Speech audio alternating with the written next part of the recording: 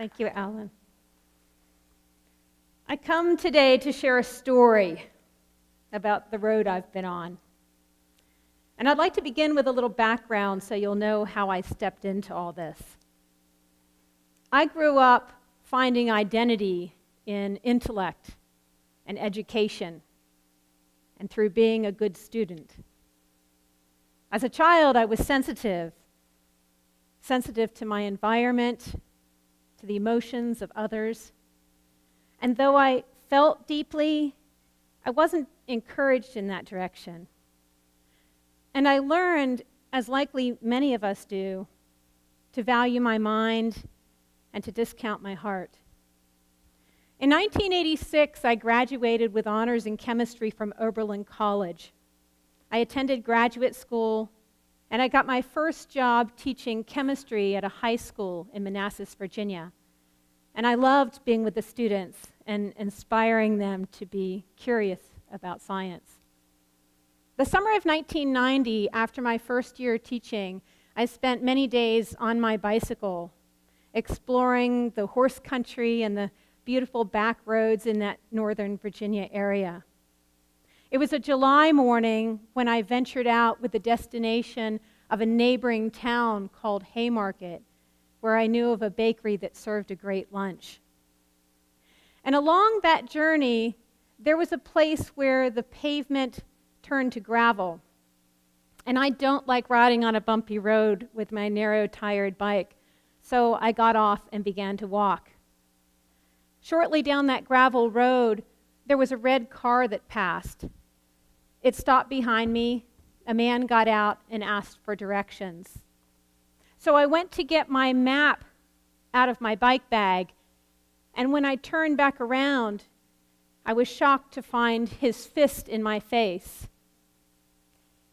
I remember pain, lots of blood, my teeth hanging from my gums, the pressure of his hands on my arms as he pushed me into the woods. There I was forced to perform oral sex with my bruised and bloody mouth. And then he forced himself on me.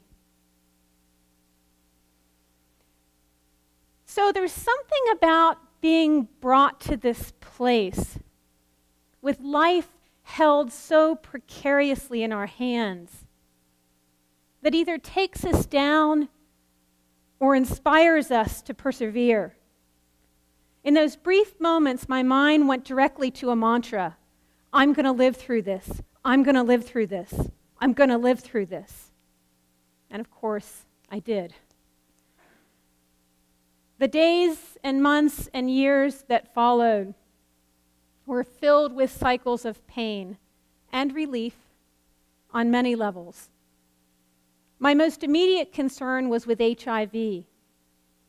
Then there was the post-traumatic stress, which severely hampered my breathing, causing me to pass out in inconvenient places. 9 months after the incident, I began experiencing pain in my pelvis and hips, making it difficult and sometimes impossible to walk. My years of academic training did little to support the emotional turmoil. And I knew I would need to step far outside of my comfort zone in order to get through all of it. I sought healing from a myriad of directions. I was trained in and/or was the recipient of nearly 80 different healing modalities. And though it often held a knowing that I could heal all of it and find this place of wholeness and peace, there were those intermittent times when I wasn't quite sure I could make it.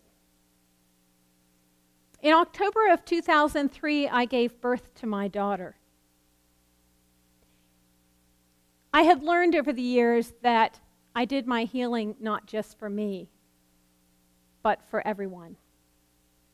I continued to have pain in my hips, and there was something really poignant about bringing another woman into the world that lit a new fire of determination within me to heal at all levels. In January 2004, just 3 months after I had given birth, and in that first week of the new year, I became very focused. I stood in my living room and I said out loud, "This is my year of strength." 2 days later, I received a phone call from Detective Newsom. It had been 14 years since I had been raped, 12 since I had heard his voice. He said, "We have positively identified the man who raped you." So that year gave me opportunity to revisit this experience, to form a new relationship with it. I was asked to appear in court, to face my assailant, and to make a statement. The positive identification of a rapist years after a crime is an unusual situation. The identification came through DNA. The evidence from my case was entered into a national DNA database shortly after the crime. However, not every state was linked in. In January 2004, the state of West Virginia placed their DNA evidence online with the nation, and there was an immediate match. The story made national media. The most significant part of that year for me, and truly the most transformational, came in the writing of my statement. A victim impact statement is a statement to the courts informing them of how a crime has impacted your life. And as I wrote about the impact, what I came to know is that every bit of what had been painful or uncomfortable or heart-rending, every bit of it had given me something of value. And sometimes something profoundly beautiful. Now, I want to be clear here because it's not the case that I condone the violence, the rape. But I connected with a knowing that this man, Terry Leon McDonald, who had traveled on my road for only brief moments, had indirectly gifted me with much that I held sacred. It was through this realization that I developed gratitude for Terry. And I began expressing that gratitude through prayer and through blessing him. In October of that year, I appeared in the courtroom in Prince William County, Virginia, to make my statement. Terry was seated 2 rows in front of me. And the judge first asked Terry if he had some words for the court. He stood, and to my surprise, he turned to face me. He said, "Miss Ann, thank you for forgiving me." Those words, for me, were the most important words said in the courtroom that day. It was a profound confirmation of the power we hold when we open our hearts to one another. Without any words exchanged, Terry had known of my gratitude for our lives touching. Terry chose life in prison that day. He told the judge if he were released, he would repeat the crime, and he needed to be kept in prison. There was another blessing that came that year. I learned of Sandy, a West Virginia woman who was assaulted by Terry the day before me. He approached her as she sat on the porch of her home. She too was hit in the face, beaten, and raped. He stole her red car, which he drove through the night to Virginia, where he met me the next morning. Sandy's 3-year-old daughter witnessed the crime. She dialed 911 and hid in the closet. When I first heard the details of this story from the detective, I had this visceral reaction to how horrible an experience that must have been. And I remember it took me a while. And then I realized that was me. It was Sandy's story that helped me to see myself. And for the first time, to hold compassion for what I had endured. This was a huge piece to support my healing. These experiences put me in touch with a strength I hadn't known. And for the first time in many years, I began to walk with more confidence in my footing, more joy in my heart.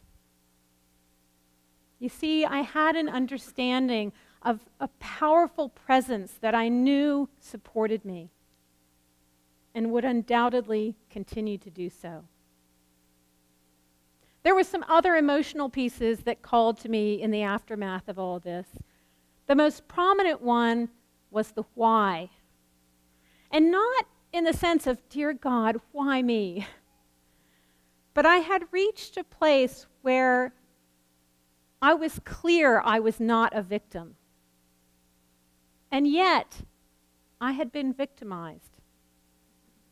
I was ready to take back my power, and in my pursuit to see and understand a bigger picture of what had happened, I was guided to fully embrace or claim that experience in order to discover a deeper meaning in it.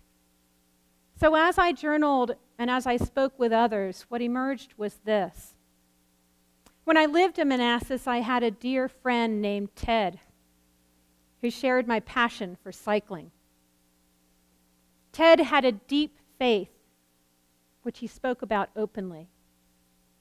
And he was and is one of the most joyful people I know. Ted and I had cycled the roads west of Manassas and had eaten lunch at a bakery in Haymarket. That morning, as I planned my journey, I set intention to find the faith and the joy that Ted shared so openly. And I chose my destination to reflect that intention. I had in mind I was going to a bakery, but there were some overriding powers in play.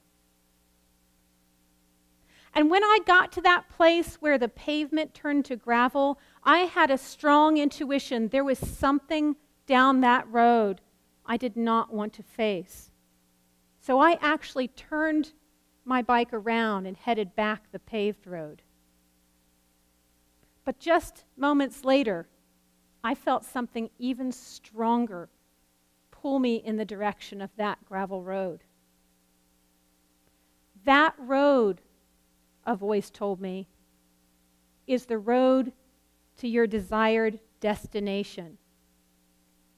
Upon reflection, I now know my intention had been heard. I turned around and I took that gravel road. Thank you.